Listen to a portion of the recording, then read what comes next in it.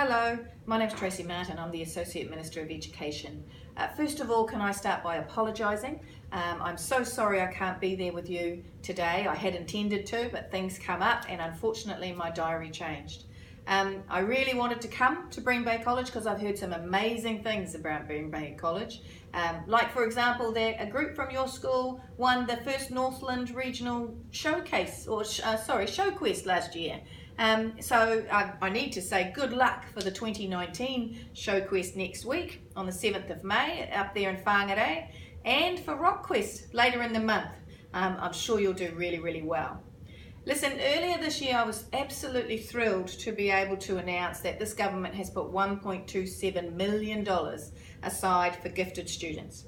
And part of that money was going to be to provide awards for gifted students who do some amazing things.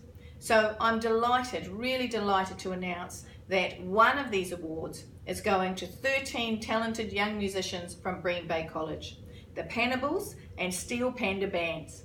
I understand that the bands are going to use their award to help them attend the PANZfest in Brisbane in September. So congratulations, have a great time over in Brisbane, and well done on winning one of the gifted awards.